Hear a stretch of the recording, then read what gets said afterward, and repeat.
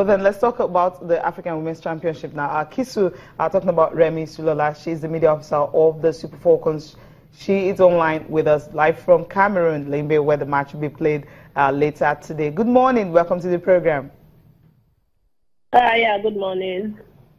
What's it like in Cameroon this morning?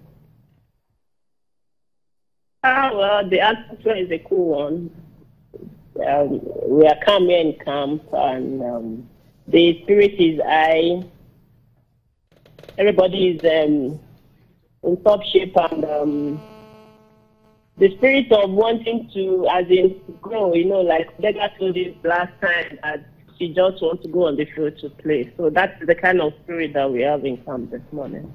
Now, for the girls, I mean, after that 6-0 bashing of Mali, I mean, are they really relaxed, or for them, they just want to take another win against Ghana? Because Ghana, the coaches and the players have been really talking tough.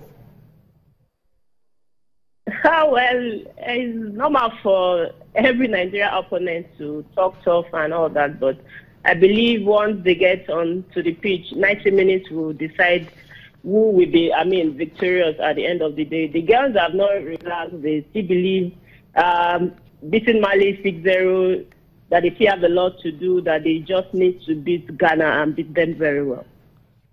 Okay, let's get updates from the camp itself. I mean, do we have a clean bill of health, or are there any injury worries in camp at the moment? No, there's no injury worries. Everybody is fit. Even a couple of players that picked a knock here and there during the Mali game. They are back in shape and ready for today's game. Okay, you're definitely ready. We're looking forward to that game and see how they can just pick up the 6 points and get to the semi-finals with a game to spare. Thank you, Kisu, for taking our time to talk to us this morning.